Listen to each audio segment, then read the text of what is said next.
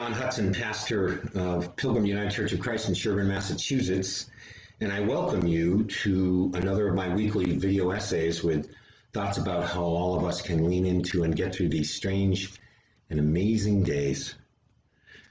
Even though it's at or below freezing outside my window this morning, and even though I put away my bike more than a month ago, and even though I probably won't get back to riding until March, still, this day I'm thinking about especially long distance cycling, my avocation now for more than 20 years. You know, I love marathon sports for lots of reasons.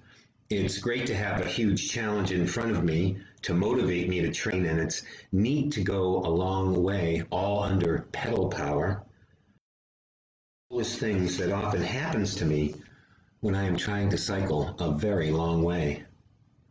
Almost always in the midst of that ride, a second wind. That's a proven phenomena in sports, this renewal, this physical kick. Just when you think you can't go on any further, just when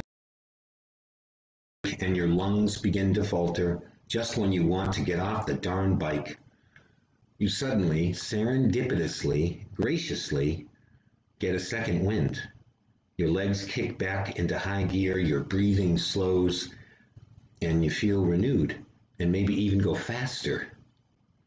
A second wind.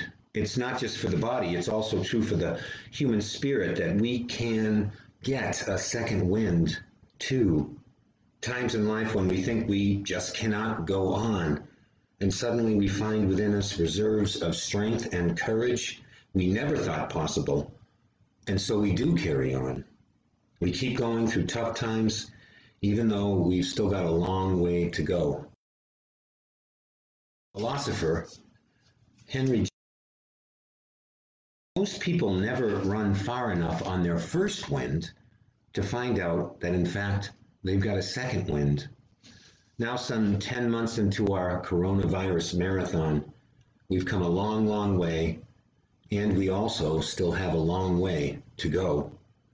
The vaccine is in the far distance, and yet there is lots of pedaling to do before we get there.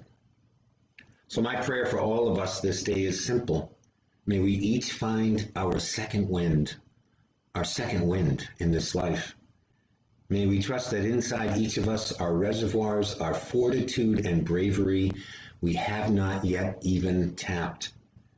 May we reach down into our souls and carry on mile by mile and day by day, knowing and trusting that we will get to our final destination. The prophet Isaiah in the Bible this hope beautifully. But those who wait for the Lord, they shall renew their strength.